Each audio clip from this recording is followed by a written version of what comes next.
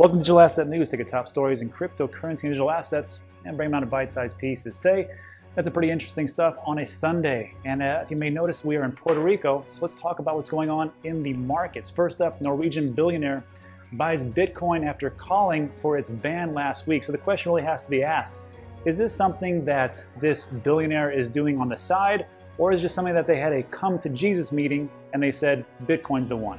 On top of that, we'll take a look at a little Reddit type of interview, which talks about how wife leaves the husband after he refused to sell Bitcoin at 60K and bought the dip. So for me personally, I think that the wife may be better served just leaving him and him gaining all the rewards. And we'll take a look at all those two things, but first take a look at Trade the Chain and what's going on in the market today. It is, what is the day today, gentlemen? It's Island Life. I keep forgetting. March 28th. If you haven't noticed, we've got Alex Mascioli and Ryan Gorman from Trade the Chain. They're here. They came all the way down to El Paso. I'm just kidding. They came to Puerto Rico, and I met them up, and we just decided to do a little quick impromptu video and talk about what's going on in the market. So the first thing we should talk about is what exactly is happening today. So first of all, how do you read this thing? Can you guys help me out? So, because I'm not the expert. You guys are the expert. What are we looking at? So what are we looking at? 1.73 trillion market cap? That's not too bad. No. All right, so let's take a look at the, what's this? Hottest on Twitter? First of all, I don't know any of these things. Storage, near, anchor, ontology. Storage. I know this one. Solana. Solana. Yeah, ontology, anchor, curve, Celery network? Bitmax. Cell network. Okay. So these are all great things, and this is what we do to satisfy our inner trader. But let's take a look what's going on first in the market and how things are going. So first of all, Bitcoin's at 50. First of all, it's $1.73 trillion, and Bitcoin's still at 55,000. You think it'd be a little bit more higher? There's a lot of altcoin pumping going on. Sell season.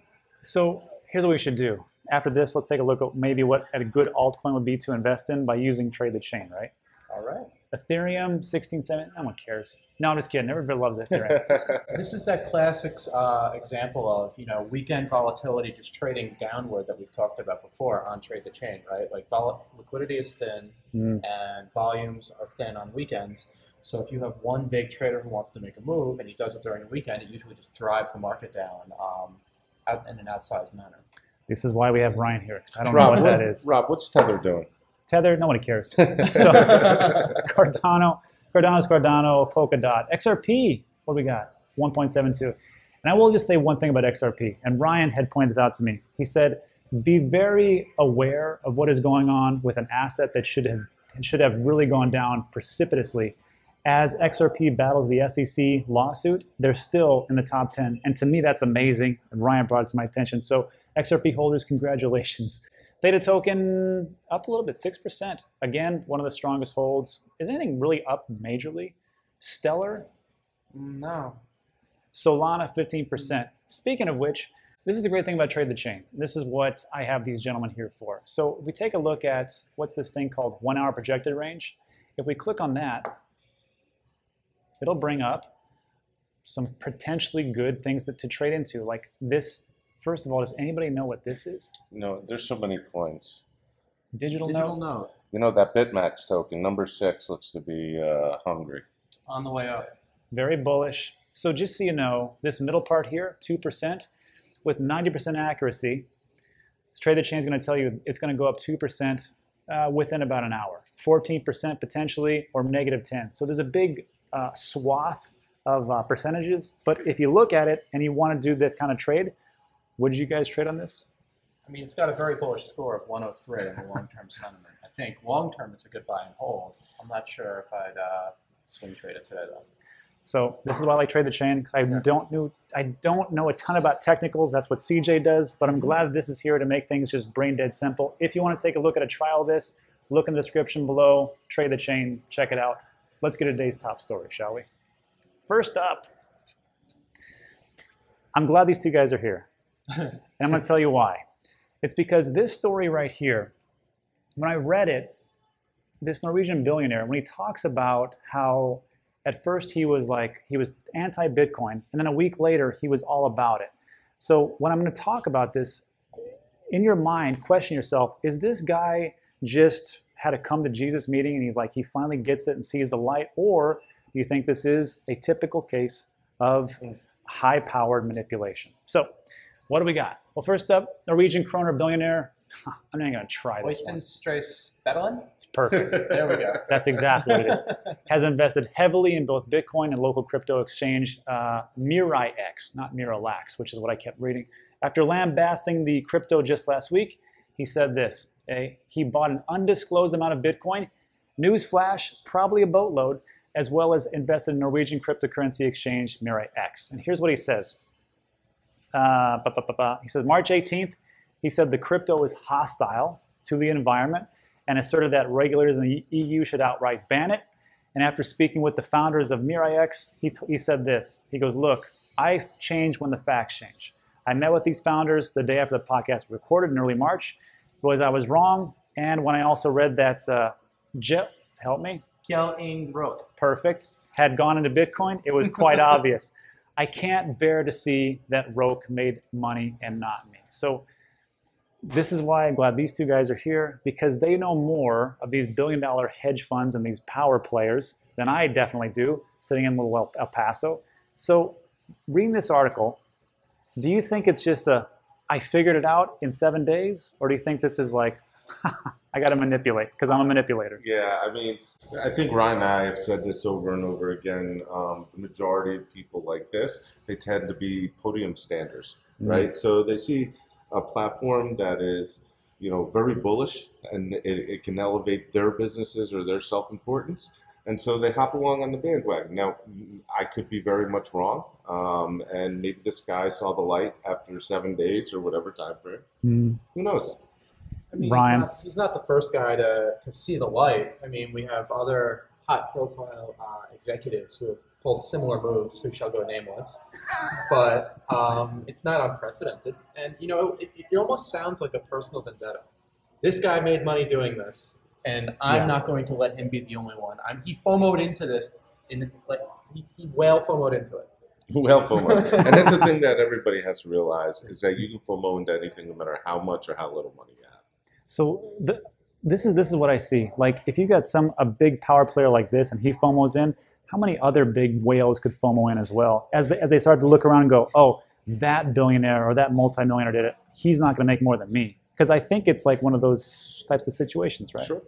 Very well could be. Good luck to him. I'm glad he's in the mix now, whether he meant to be or not. So we'll see. Well, listen. To me personally, I just think of like this. As long as they're here in our arena, I'm happy to have them here. So, Godspeed, soldier. And that's about it. All right, let me know what you think in the comments section. Let's go on to our next piece. So the next piece here, it's just interesting because as time goes on, I think this is going to happen more and more for not just couples, but just you in your own mind as when should I actually sell? Now, I personally have a hard time selling. That's why I screwed up in 2017. I try to get this exit strategy, and I still fail at it sometimes. So when I see something like this, I get it. All right, so what's going on here? Reddit poster named Parking Meter, that's M-E-A-T-E-R, not meter, says his wife left the house as he didn't agree to sell the Bitcoin when prices posted new all-time highs at the time. In fact, Parking Meter was caught by his wife adding more money to his Bitcoin position. I never thought I would see where I'd be like, the wife caught him, his name is Meter, and it was all about Bitcoin, but here we are.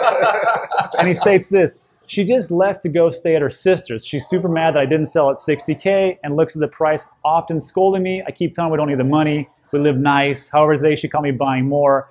Now she packed the bags and went to her sister to stay. She said not to talk to her.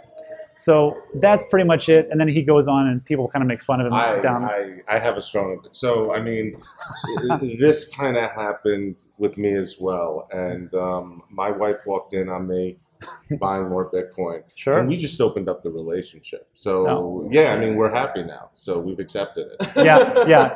You're happy now, especially because Bitcoin went from what to what? She's like, I knew it the whole time, baby. I loved you. Ryan, what do you think? I think that she was looking for a reason. I mean, this guy's got a successful position in an investment that's clearly on an upswing, and she walks out the door. Yeah. I don't see it. No. Well, yeah. I agree with both those positions, and I will just say this: if it's on Reddit, it's 100% true. Oh, absolutely, absolutely. And I think we all know that. But I will say, I will say this: my wife even told me, she goes, "Hey," and she'll tell me every single day, "Hey, you know, Bitcoin's at this price." She's like my CoinGecko right now, and I'm like, "Yes, yeah, I know." My wife checks the Voyager app more often than I do. Exactly.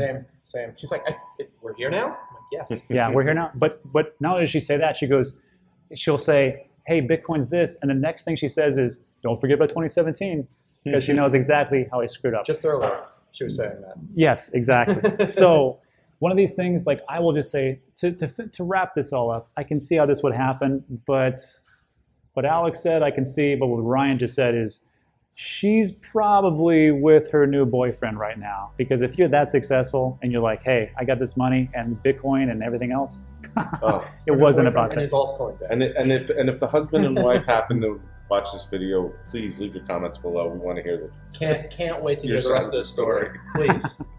All right, so that was a short one. We just want to throw something together. First of all, I want to thank Alex and Ryan for coming in. Really appreciate them coming by. Thanks for having us. Yes, thanks guys. And that is it for today. So if you liked the video, go ahead and throw it a thumbs up. It really helps the channel tremendously. Also consider subscribing.